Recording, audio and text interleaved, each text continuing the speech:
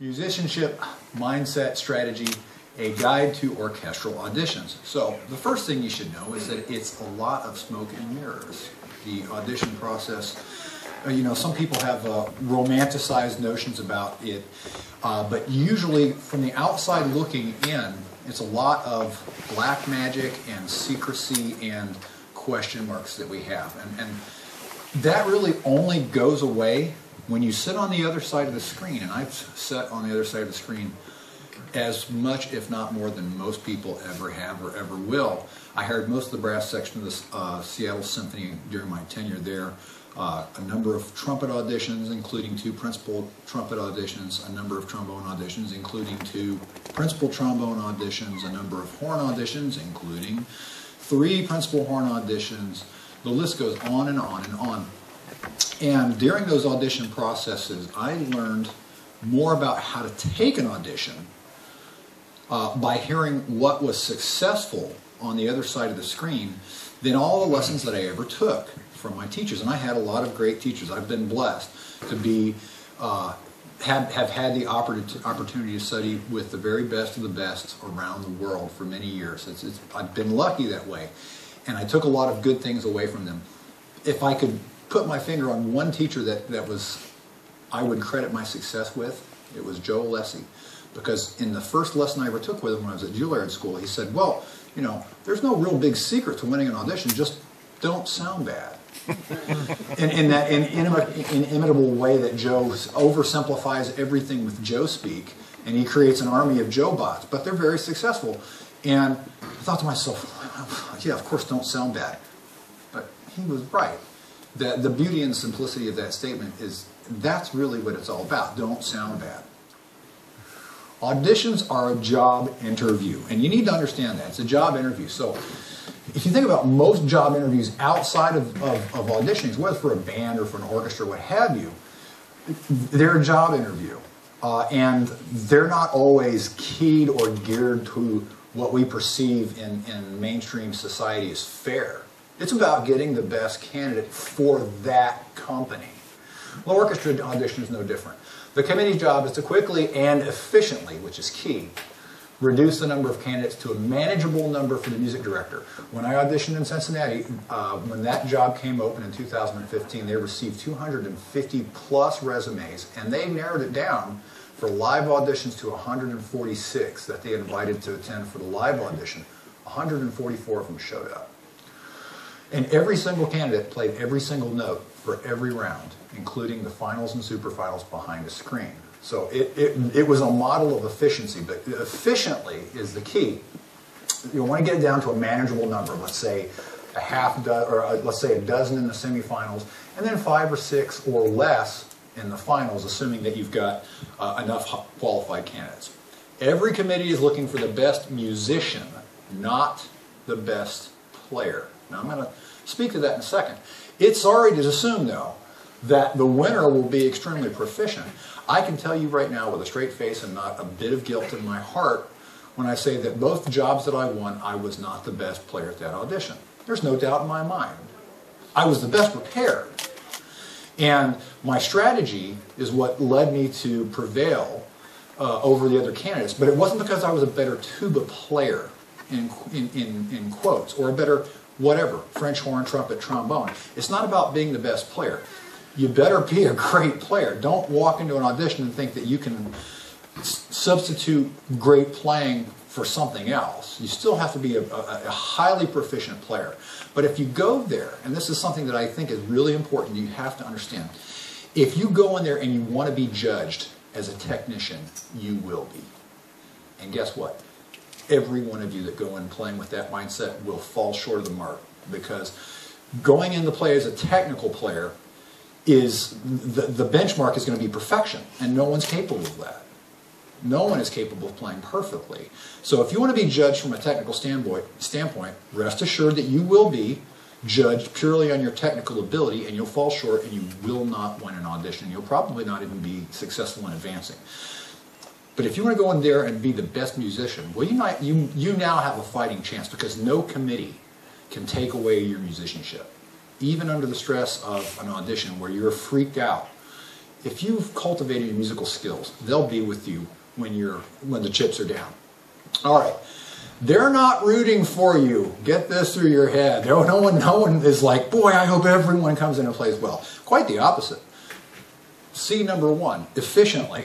I'm not rooting for every person. I don't sit there and listen. And I can tell you, this is the vast majority of people in every committee that I've sat with. Maybe 95 or more % of the people that I've served on committees with, we're not sitting there rooting for the underdog. Oh, okay, they just biffed that excerpt, and this one sounds nothing like the actual piece, but let's give them a third excerpt to play because maybe, just maybe, they'll convince us. No, we have a certain contractual number that we have to listen to, a certain number of excerpts, and if they're not even close, we let them go. Sorry, this is business. It's not fair. It's the cold, cruel world. So they're not rooting for you. They're looking for any excuse to cut you loose. So keep that in mind. That sounds terrible, but it doesn't have to be. Now, the next thing you need to cultivate as a player is mindset. Mindset is probably 75% or more of taking an audition or a successful performance. It's going there with a proper mindset. Because you ever heard the saying, where the mind goes, the body follows? If you are thinking about how much you're dreading going out and getting up at like 7 or 8 a.m. in the morning and putting on a sousaphone in like sub-zero temperatures so that you can march, your body's going to feel really bad. Or if you haven't prepared for a test or an exam and you walk into class, you're going to feel bad about that. If your mind's in a bad place, your body's going to feel bad. But if you have a positive mindset, you can overcome a lot of obstacles. So, how do we cultivate that mindset? Audition winners aren't accidentally successful. This should come as no surprise, but people say, well, this person was lucky and they won the audition. You make your own luck. I believe in a higher power, and it has nothing to do with luck. As I say, chance favors the prepared. Well, when you go on audition, there shouldn't be any chance. There shouldn't be any room for chance. You should have engineered that out in the practice room. Audition winners aren't afraid of anything on the list or any part of the audition process. Regardless of the type of audition or the repertoire you're playing, if you go in, if there's an excerpt that you're hoping they won't ask, rest assured that's the one that the job will hinge upon. So you should come in with you've got to challenge yourself to have this mindset. I literally can't wait for them to ask every single excerpt, because every single excerpt I've prepared in such a way that it's just one more way for me to demonstrate that I am that much better and more prepared and that much more the person for this job. I hope they ask every single one of them, because every excerpt will give me that much more of an edge over every competitor. Now, that seems like bluster, but you've got to talk yourself into that. It's not just talk, it comes from preparation. Okay, audition winners have a plan for every note of every excerpt. C number 2. There shouldn't be any excerpt that you haven't developed a plan and that you're hoping they don't ask. Cultivating mindsets. When you go to an audition, you may be going with 5 or 6 of your buddies, or 7 or 10. You might, I can't wait to see this person from X, Y, and Z. No. I'm sorry. You can be friends after the audition. But when you talk about, let's just say a top 10 orchestra where you're making 6 figures, if you win that job, it's like winning the lottery. I'm in my I've made millions of dollars. Now, I'm not saying that to brag, but that's the reality. You are there to try and win the lottery. Now, it's not winning the lottery because it's not chance, but there's a lot of, and even if we're talking about a $50,000 a year job, that's $1 million over 20 years, right? So you don't have any friends at auditions. You're not there to hang around. You're there to audition for the job. Nothing is personal. This is important too. Nothing is personal during the audition prep or during the audition. If someone asks you to do something behind a screen, you've put all of your time and energy into executing your plan, but if they say, I want this note long and you play it short, and they say, can you play it long? Well, that's not how I think it should go. Let go of it. Just play it. Give them what they ask. Convince them. Don't take it personally. And if you don't win, and this is really important too, you're going to feel bad. I get it. Everybody feels bad. I've been on successful auditions, but don't take it personally. It doesn't make you a bad person because you didn't win that audition. And this is really important. That's probably the most, if you take away anything I say today, Don't beat yourself up because you didn't do well in an audition. That is not a testimony to your worth as a person. It just means you're unsuccessful. There's a lot of things that we try and fail at. Be the best prepared candidate in every way you can think of. And there's a lot of ways, but you know, we'll get on it in a second, but think about, do some research. If you know where their hall is, if you can go and play in their hall, you know, or go hear them play concerts before you take an audition where you're going to play, and it gives you an opportunity to have an idea of what the acoustic is like, go do it. Everything that you could possibly think of. If they have a recording of a piece of music that's on the audition list, you better own it. Not necessarily you need to go and play it the way they played it in a recording, because they might hate the conductor. And they may say, yeah, he played it like, you know, like X, Y, and Z conductors. Man, I hated that interpretation. But at least you need to know how they play a particular piece. So when I say in every way that you can think of, believe me, leave no stone unturned. Always cheat, always win. So cheating, when I say cheat in quotes, if there's a certain technique or a way to play, I'm going to use a controversial topic, the shifted low register. You know, shifted low registers is a controversial topic, and yet, and you certainly don't need it. You know, as someone who's a proponent for it, I'm going to tell you, you don't need it. But if it comes down to when you've got certain excerpts or certain notes on the page that you want to know are money in the bank every single time and more solid and secure than most everybody else that plays with a non-shifted low register, and you want to avail yourself of that, even though your teachers may have told you you shouldn't play like that, if that's cheating and you've got some misguided sense of, you know, fairness in an audition, if you want to disallow yourself to use that, but I'm going to do it, I'm going to do it. Because I'm going to beat you. I don't care. It's not personal. I'm here to beat you, or you, and you, and you, and you, and you. So always cheat, always win. You know, that's a mantra that they talk about in gunfighting. There are no rules in a gunfight except have a gun, right? So, but auditions aren't exactly the same thing, but they can be just about as hair-raising and stressful as a gunfight. Okay, kind of kidding there. Strategy. So here's a couple of rules for auditions. Never voluntarily show weakness. So I'll give you an illustration of one. Like, you know, I've got, you know, a 12-pack here. I've been working on it for years. I'm pretty proud of it, the tone chamber. And if I'm walking down the street and I see someone, you know, that I don't want to think, I don't want them to think that I'm, you know, a slovenly pig. When I see them, if I see them before they see me, I go from this to this. And as soon as they're gone, it goes back to this. This is what tenured Chris looks like, right? This is what tenured does. So, never voluntarily show weakness in an audition. We're going to talk about that in a second. Rule number 2, know the stereotypes of your instrument and be prepared to defy them. If you could pick one stereotype that most non-tuba players, when that nice old lady comes up and asks you when you're carrying the tuba or you just got done playing a tuba and she says, boy, that thing sure takes a lot of what to play? Air. Okay, that's a stereotype. Now it's a stereotype, but it's not. Yeah, it takes a lot of air to play the tuba. But if everyone that you're playing for in a tuba audition is a non-tuba player, they're going to be subscribing to and expecting the stereotypes. So you got to know, you got to be honest about what those stereotypes are and have a plan for defying them in the process of your preparation for the audition. Rule number 3, have a plan and checklist for every excerpt. So the plan is basically your overarching idea for how you're going to do things, a musical plan, phrasing, articulation, dynamics, tempo, style, all of those. But a checklist is how you go to implementing your plan. It's like, I'm a pilot.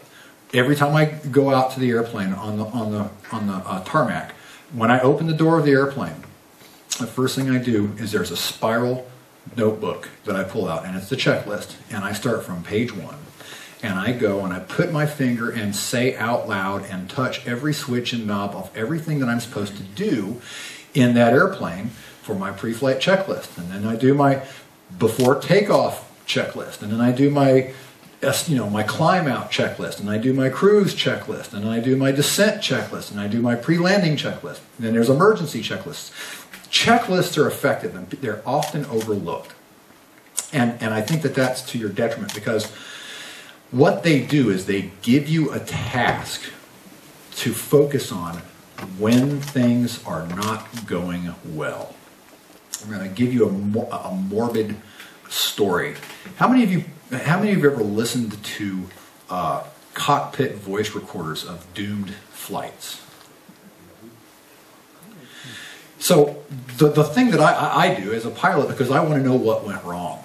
I want to know what went wrong. In the vast majority of those cockpit voice recorder recordings, if it's a commercial airline and a professional crew, they're calm and cool and collected all the way to the end. They go down running the checklist because that's their job. What other choice do they have? If they give up, they have no chance. But if they keep running the checklist, and there are multiple sentences. Captain Sullenberger, he ran the checklist to tremendous effect, right? He ran that checklist all the way into the Hudson River and saved all those people. God bless him. But those checklists, now the only time, the exception is when the pilots stop running the checklist, and just before the recording ends, they start screaming because they've realized there's no chance, but they've given up. So have a checklist, because when you're sitting there on stage, every excerpt, if it has a checklist for getting ready to play it, and while you're running it, you're running that checklist concurrently with your plan, it gives you something to focus on other than what other people are thinking, what's going through your mind, all the possibilities. So have a checklist. Rule number 4, and this is probably the most important for strategy, is music is the solution to every problem. So in your practice room, when you're preparing excerpts, overall, it sounds like a vast oversimplification, but it's not. Always look for a musical solution to the weaknesses that you're trying not to show. And by and large, you'll find that there's a musical solution for just about anything that you have to do, except for a musical solution to not practicing. Well, okay, there's no solution for that. Routinely assess your strengths and weaknesses honestly. Be honest with yourself. If you know that you don't have a good low register, you should probably work on that. If you don't feel like you're good at playing soft, you should probably work on that. The vast majority of us, me included, go in the practice room and keep practicing the things that we do well, and that's a total waste of time. The things that you do well, you'll probably always do well, or if you stop doing them well, you can refocus on them and they'll come back pretty much in short order. But we need to be honest about what we can do. Then prioritize them. What do you do the worst? If your high register is the worst aspect of your playing, spend some time working on your high register. If your soft playing is the problem, spend more time on that. But have a prioritization for your weaknesses.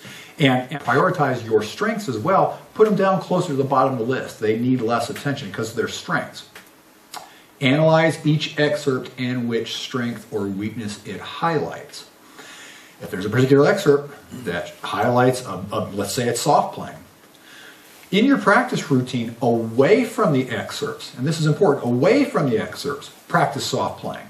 We'll get to that in a second too.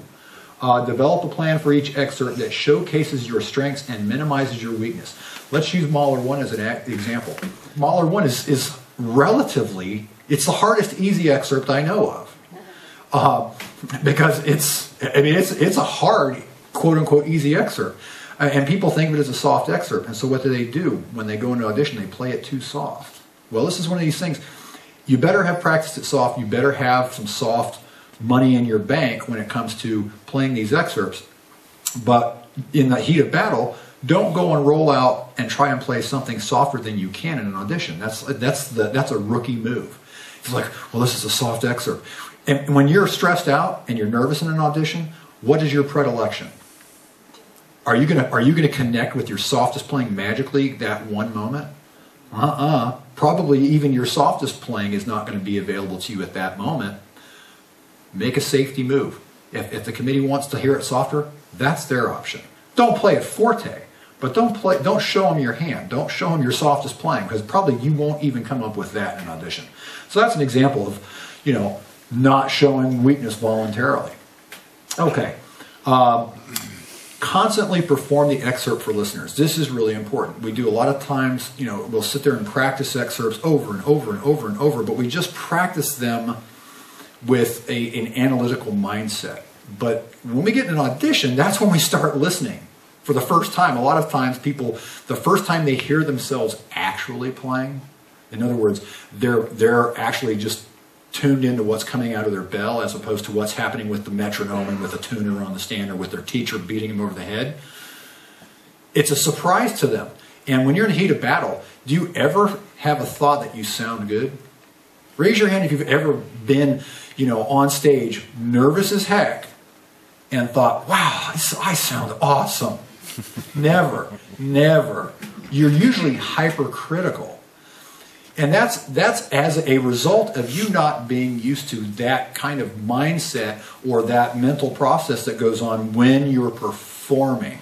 The difference between practicing and then playing for somebody else when you know that they're listening and they're being critical of you, it's a big difference. So you need to get in the habit, probably more than even practicing by yourself. Grab somebody.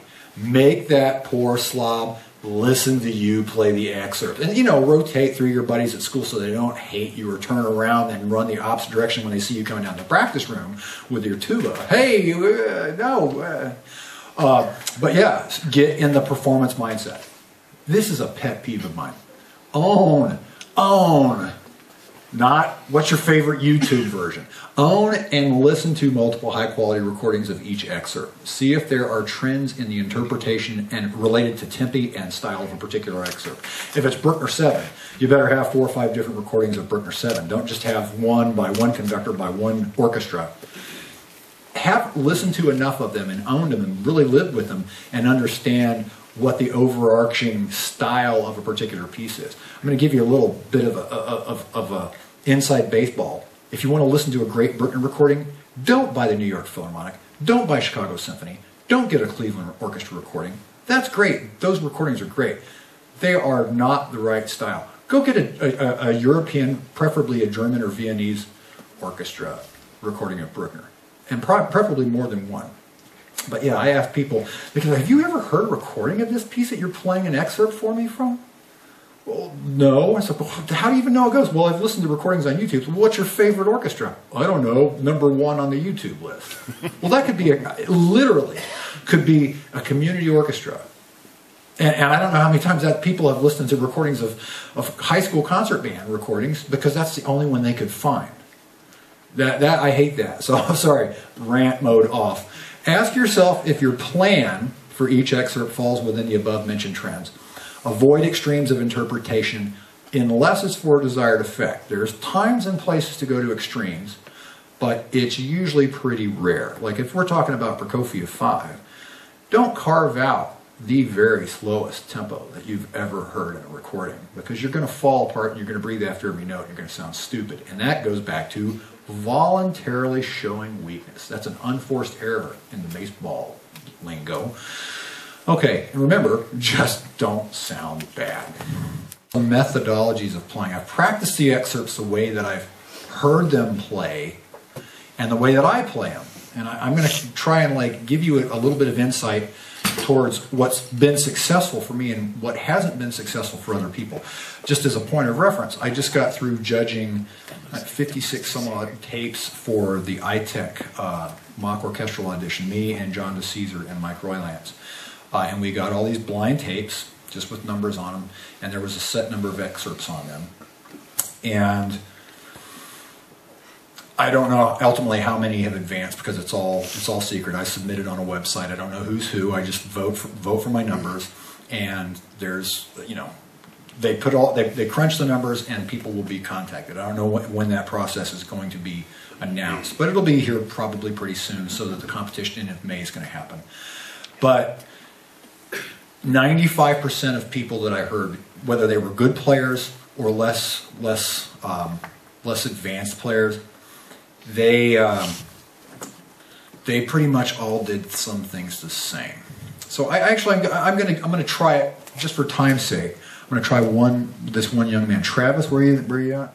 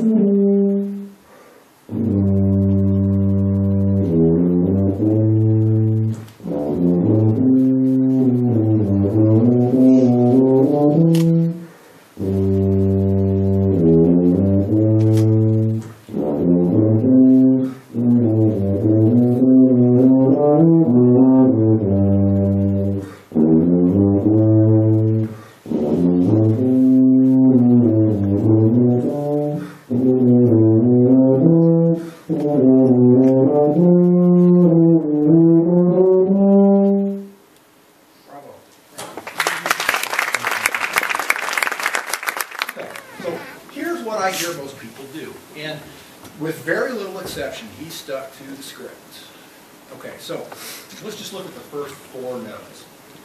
Have you ever heard the notion, first impressions are lasting impressions? Right? So,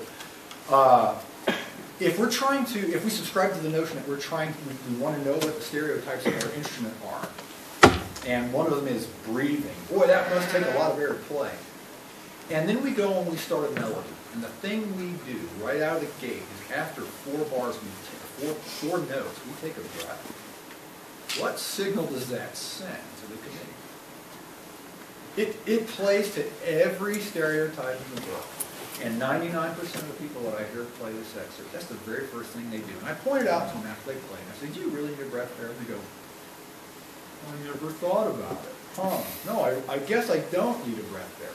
Okay, well that's an unforced error, and you and 99% of the other people that come in and play an audition did that. Okay.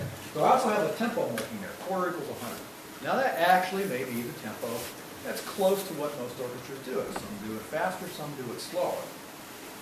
But that's kind of the average tempo. And I'd say he was right in the pocket at between 97 to 100 there with that tempo.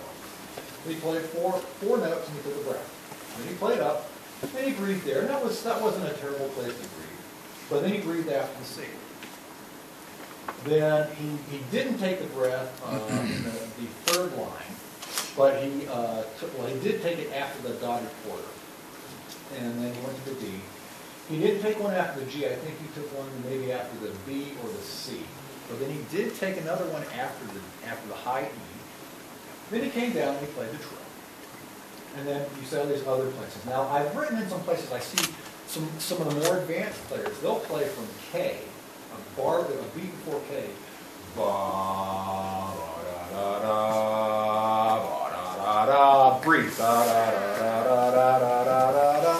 And it's the notion that I'm not going to take a breath, because now, suddenly, even after the first 4 notes that they played, they did take a breath.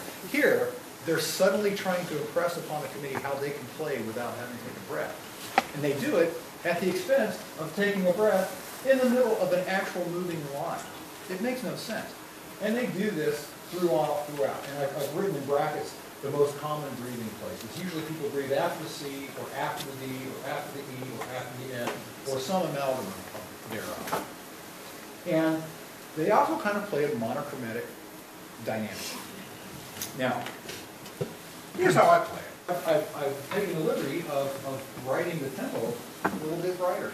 4 note equals 106. Because when you're playing an excerpt on an instrument that has a high flow, the less time that the instrument is needing to be played, in other words, a faster tempo, the easier it is to play without having to use as much air.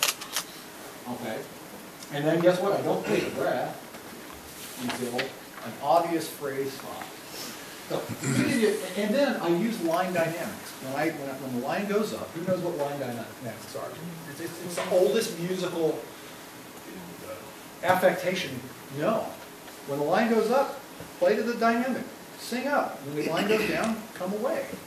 It makes a lot of sense because if you understand that the function that tessitura has on dynamic of a brass instrument, it has a built-in crescendo when you play up. You notice I don't have a crescendo with a high E. It's going to happen anyway. But I hear people sit there and beat their head against the wall. So I'm wondering, oh, we'll do it on another excerpt, but on this excerpt,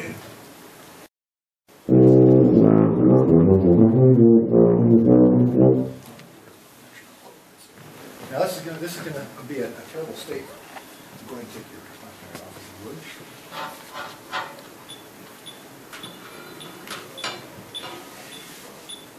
You hear that? Everybody can hear that in the left. You saw version 1 that I hear all the time. Here's version 2.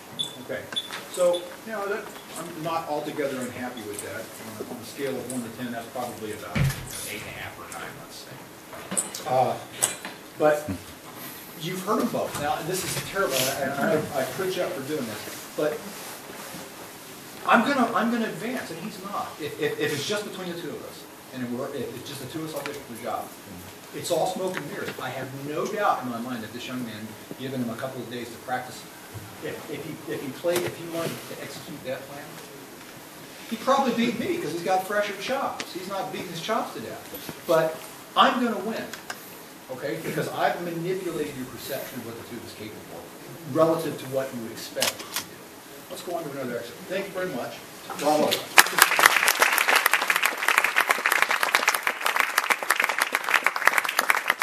This is one of the ones that everybody plays it the same way. And it's not to say that the way everybody plays it is wrong or bad. But if you're playing an audition, you have a vested interest in standing out from the crowd. Now, it's not going to be by doing really controversial interpretations, but it is going to be by trying to, again, be smart about what you're doing, realize how people perceive your instrument that are non-tuba players, and don't play to those stereotypes. Make it sound easier. And like I said, it is snake-like. Except it works, right? I'm living proof. You're not looking at the greatest tuba player in the world here, but I do know how to manipulate people's listening. So, first thing that most people do is they breathe out every bar line and they play the dotted quarter in the heat of battle. What do you think our predilection is when we're freaked out on slowish excerpts? Do we play them faster when we're playing slower excerpts, or do we tend to play them slower? We tend to play them slower. We play slow excerpts slower in the heat of battle when we're nervous, and we play fast excerpts what? Faster. We tend to we skew things apart. So I wrote down there dotted quarter note equals 78 to 80 if we're lucky. You listen to it and it's like, well, okay, that sounds about right. And they just play everything they play everything too loud, and they make too much of things that don't paint the instrument in a let's say charitable light. So I'm going to play it. I'm not trying to play it poorly. It's not intentionally, but I'm just going to play it kind of like an evolved tuba player doing the right.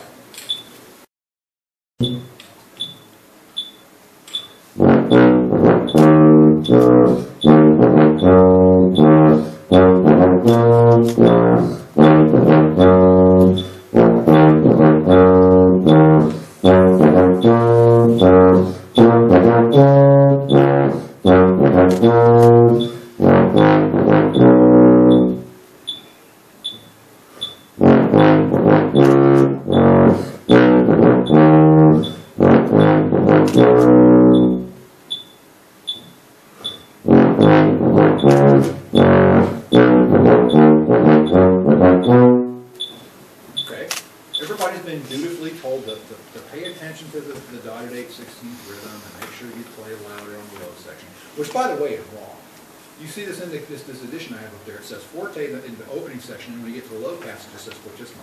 That's wrong. That's an addition. And if you don't know that, and you go into an audition, you deserve to be shot out of the saddle, even if they put that part on the stand. Because, I'm sorry, in the excerpt, in the actual opera part, which I have played and recorded numerous times, it's all fortissimo. So the idea is not that it's all going to be really loud, it's all just got to be the same dynamic.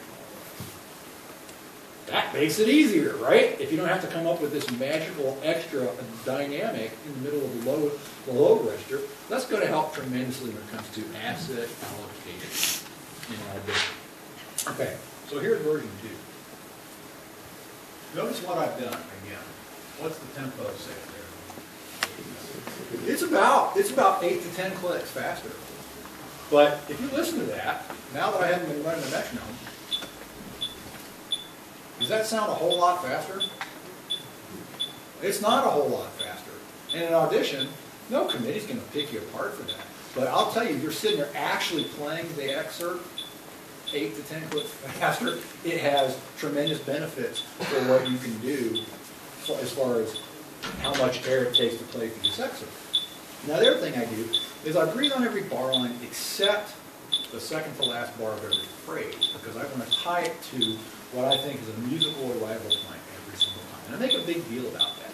Now, by also playing it faster, the dotted 8/16 rhythm happens faster. So if there's any slight imprecisions, it's not as readily apparent. So again, I'm manipulating your listening just by playing it louder, or by playing it faster.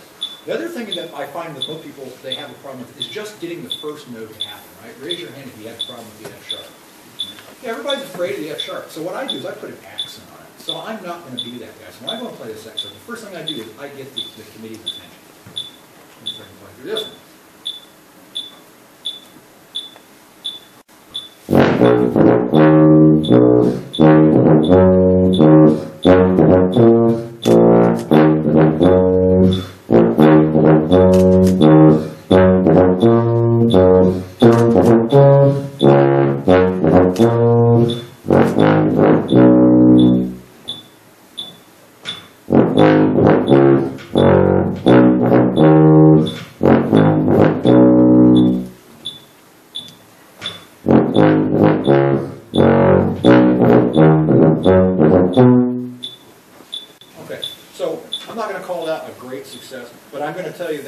Came out just like that. That's probably about a 7 or 8 for me. Who doesn't think that would advance over the first way? It sounds more musical and it sounds easier. Come on, Gary, and march. Okay, so the tempo up there I've written is a half equals 88 because it's indicated up there at the corner. And a lot of people play that, except there's never been a time in the history of man where an orchestra's gotten to this section and it's still been a half equals 88. It's always faster. It's always faster. And if you own a recording, the 2 or 5, you know that. So never play it at a half equals 88.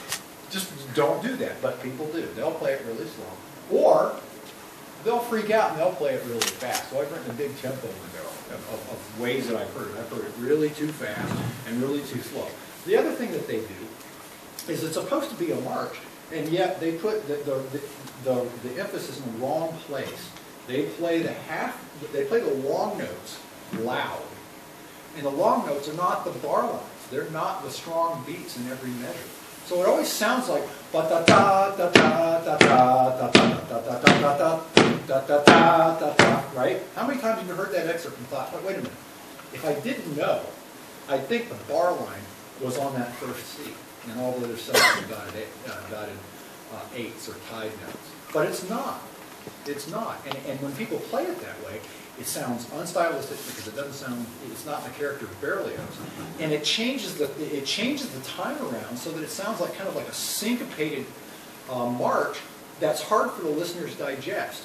So let me, rather than playing it, well, I'll play it the slow way. Here's a half equals 88. And then, as they go further and further throughout the excerpt, they just get louder and louder and louder in the tessitura, where it's the absolutely hardest to come up with a whole other dynamic. They just sit there, and I am going to be a little bit facetious when I play this, because I hear it like this all the time.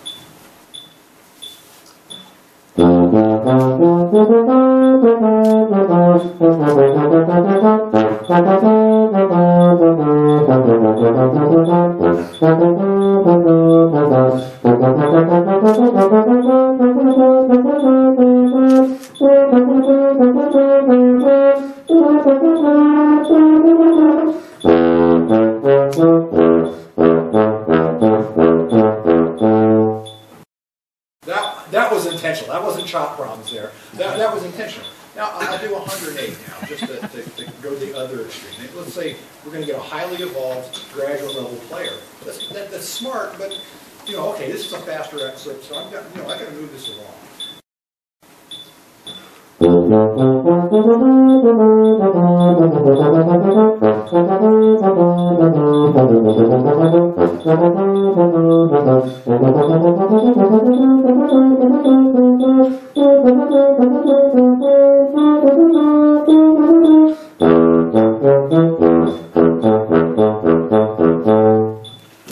Okay, so in and of itself, not terrible. I mean, it's not terrible. It's not nothing special. I checked the box.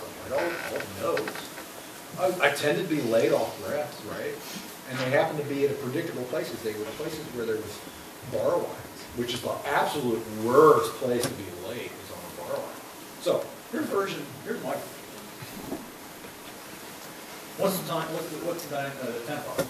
Half equals 9:49.6. I breathe in different places, and I put accents on the bar lines, and then I also phrase to bar lines when I have moving lines that go through them.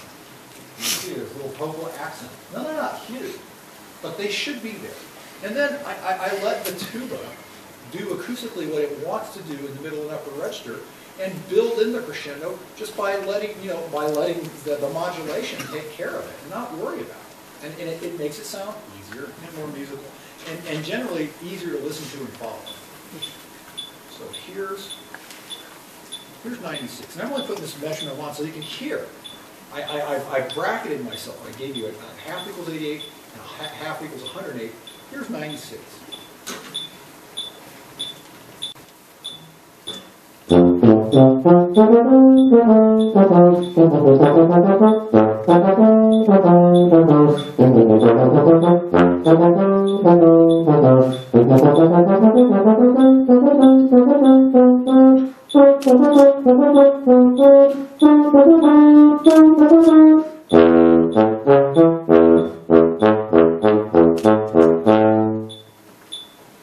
Okay, so now I'm exaggerating a little bit with my examples, but of those three, which if you had to pick only one of those candidates, who's going to advance? You know it's going to be the one I just played. And we don't even have to talk about one player versus another. You're hearing the same player play it three different ways. All right, let's go on. We still have time, so we're going to make a photo finish. Okay, what do we do when we play slow excerpts? Do we play them too fast or too slow? We play them too slow. Okay, so most people, they sit there and they play this excerpt, somewhere. If they think that if they're aiming for, let's say, 70 in the heat of battle, they always end up at about 68 or 60, which is too slow, which makes the low passages and the long passages harder to play. Most people chicken out on the low F, so they tend to bang in on it a little bit. So they haven't done their diligence in the practice room and really cultivated their soft playing. And it comes up to bite them in the rear in an audition. But their solution is usually just kind of bang in on it a little bit loud for safety's sake. And then they have to breathe a lot. Now, I'm not going to take every one of these breathing opportunities, but you've seen where I see it. Now, then you see you get to this low B, and I've written a line under it because they sustain that forte dynamic all the way out, or at least they try to. And then the next places that they play, like a measure after, was it 5, rehearsal 5, it sounds like they're playing a diminuendo, but that's just because they're not being smart about the role that tessitura has on perceived dynamic. Middle register is always going to sound loud. So if you play a scale downwards and you don't do anything different, it will sound like a diminuendo whether you want it to or not. Okay, so here's half equals 66.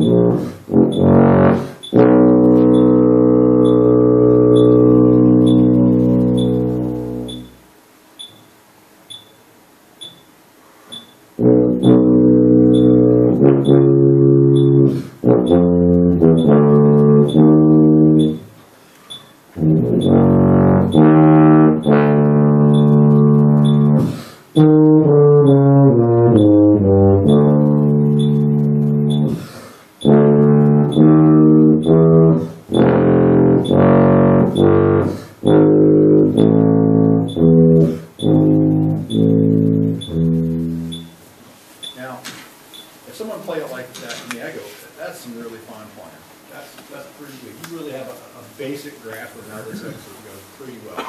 Let's get you from having this be okay to this is money in the bank. If you only play this excerpt, you're going to advance every single time. And it's fiddling around the edges. What have I done to the tempo? It's faster. It's not a lot faster. But it won't be perceptible by a committee. But it'll be perceptible by your lungs, especially when you're nervous. But by doing that, I've also made phrasing much easier. I've delayed some crescendos, and I've started some diminuendos sooner. It's all snake oil, ladies and gentlemen. And then when I get to that B that I fuzzed out on and was able to sustain, what have I got written there? Forte, mezzo, forte. Sustain. But I ping the note at forte and then I sustain it at a lesser dynamic.